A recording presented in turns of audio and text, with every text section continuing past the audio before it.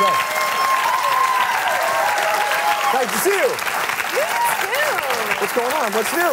Oh, geez. I don't know. I'm happy to be here, though. Yeah, it's really nice to have you here. Yeah, finally. Well, you've been busy. You've been putting out We've Latin been trying albums. to do this for several years. Hi. There's a ukulele in the audience. Bring it up. I used to play ukulele. I know. We're gonna. Oh, here. Keyword used to. Thank you very much. Was I supposed to spot that early in this? Used to play ukulele, but not now.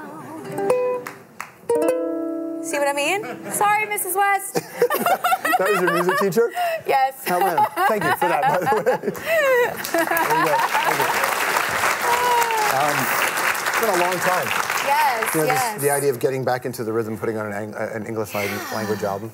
Years and years. Is it a conscious decision to take a break? Yeah, I mean, I take my time with things, and geez, I don't know, I just need time to kind of relax and live, and I write my songs, so it just, I don't know, sometimes my songs have always been my way of kind of understanding myself. Since I was a small child, I kind of write it down and then go, oh, that's what I'm going through. Right. How important is that process then, to learn that stuff about you? Well, who likes learning about themselves, really? Well, it really depends on what you're learning. Well, yeah, exactly. Well, it's fun on one level, but then it's kind of intense on another. So I guess songs are the perfect outlet for all that discovery. Sometimes I leave the studio with a demo, like I'll just take a CD and I'll pop it in, and that alone, even if that song never makes it anywhere, right, it helps you out. Because you're like, oh, you get to listen to it, and it's a perfect manifestation of melancholy, because you've got the song, you've got the melodies, the chords, your lyrics. It's like, it's a living, breathing diary. So it's I guess it sounds kind of selfish, like I make these songs for myself and then put them out, but essentially, I like the connection part, you know? Right. I like the idea that, hey, I wrote it and it was mine, but it's not anymore because you've heard it. Right. Or you've heard it, you know? And not only have they heard it, but they now have their own personal experience with it. Exactly. So it reflects something in their own life. Yeah. When I first got wind of you, you were driving across the continent, you and a guitar, and you were playing, and you were earning this the hard way. Yeah. Before that whirlwind, that explosion happened. Yeah. When you were in the middle, I mean, 12 million plus records on one album, but over 20 combined, when it hit, and you got a sense that, oh my God, my wildest dreams or whatever are coming true. What was that like for you in that maelstrom?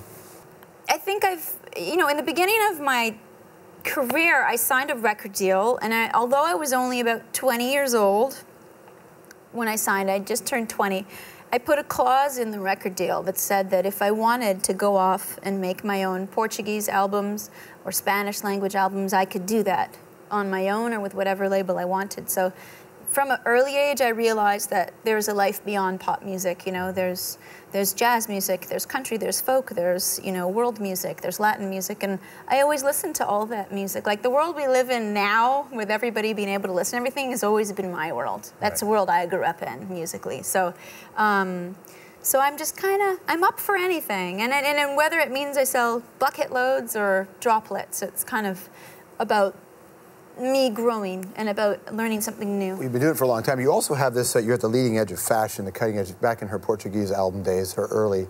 I thought you were about to show a horrid picture very of something. early. Look at this lovely girl.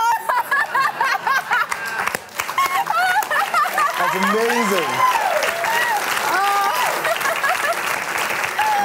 amazing. You were getting your grandma on early in that shot.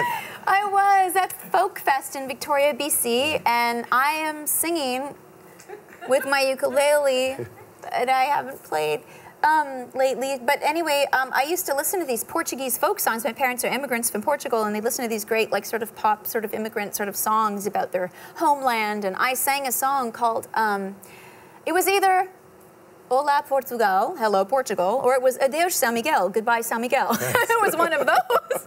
And I listened to it on my tape recorder, and then I'd sort of transpose it onto my ukulele, and I'd perform them at Folk Fest. You certainly got a handle on how to be Southern American and Central American as well. This impersonation oh no. brought a joy. What next? I do an okay Shakira impression. Oh, gross. Oh, come on, you have to do that. You have to. What should I do? I haven't done it in a while. Underneath your clothes, there's an endless story. There's the man I chose. There's my territory. That's what it is.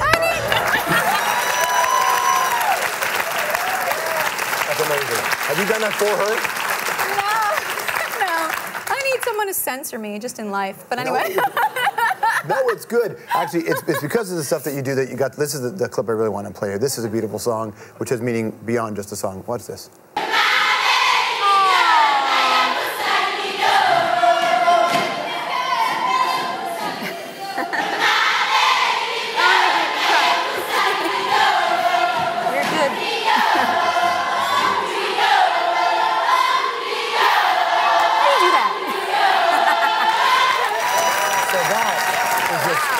Is the school, right? Yes. Tell me about your connection to that school. Where's the Kleenex? Anyway, so it's interesting because you're playing that clip, and just my new album, The Spirit Indestructible, Kisaruni was the first place that that I sang Spirit Indestructible at, just for them, a cappella. I just said, this song is you guys, you know, this is you, this is your, just something about this reminds me of you, and you know, and I think more than anything, my trips there and meeting these people just kind of really just inspired me about, you know, life again, really. You donated a big chunk of money because you got caught up in that controversy over the Gaddafi thing. What did you learn from that experience? I learned a lot of things. I think when it was happening, I kind of deep down knew that it would be something that would affect my life in the future.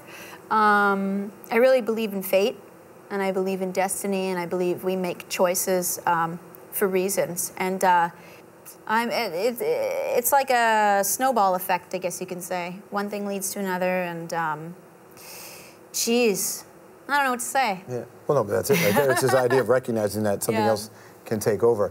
The idea of giving back is important, and you obviously do it. What I find really interesting with artists who've been around for any length of time is when they start to look back at their other songs, and they change them. Do you change the lyrics on some of your songs when you sing them live now? I know the Beastie Boys. Yeah, I do. The Beastie Boys wouldn't sing. Sometimes. Yeah, they wouldn't sing lyrics from their early albums. Yeah, and it's funny because I was just reading something about how Salt and Peppa at one point too, like half the band didn't want to sing "Push It" because they thought it was too graphic. Oh, you know? It's such a good song. Yeah. Oh, it's such a good thing. Yeah, and I like that too. And I listened to "Push It," and I remember "Let's Talk About Sex" coming on the radio, and you know. Yeah. The radio being turned down. And then, you know, I came out with Promiscuous on the Loose album, and at the time, I don't know, I wasn't really thinking about it in that way. And I was in Miami, and I was recording my album, and it was sort of a revolution of sorts for me, different levels, and I put out the album. And then now, I'm not totally comfortable with the song, and I actually change it to Mysterious, but nobody really notices, because the syllables are the same. Right. So yeah, like again, it's that, like, I don't know, just things change. And is that a mom thing? Yeah, I think so. I mean, the main difference when you become a mom is you don't write songs like trapped in your bedroom alone with your guitar for 24 hours without sleep.